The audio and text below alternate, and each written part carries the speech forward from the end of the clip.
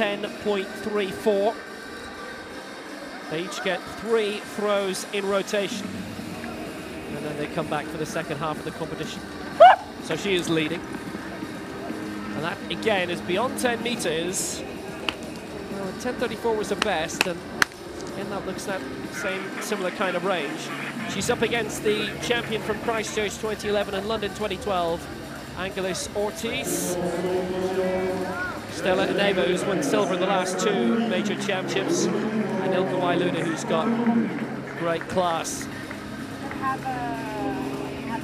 from able bodies events in the 90s and noughties. Always makes me smile, that phrase, the noughties.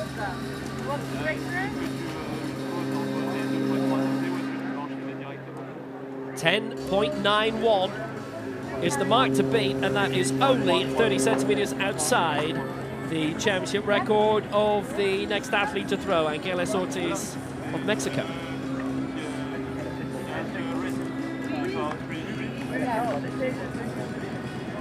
Competitors gathering for the second of the women's semi-finals in the 200 meters T53. We'll bring you that as it happens, staying with the shot for the time being.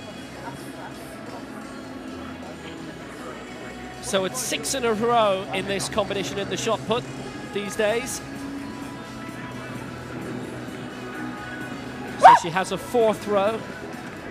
That looks longer again, and the yelp is a little corkier every time she throws that bit further. Yes, an unusual noise, isn't it?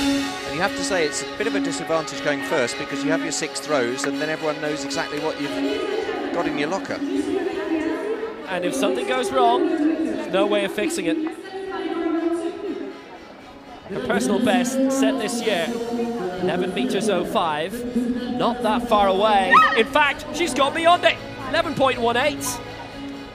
And that is a continental record, and it is 3 centimeters away from a championship record, and 11.18 is the new standard to beat.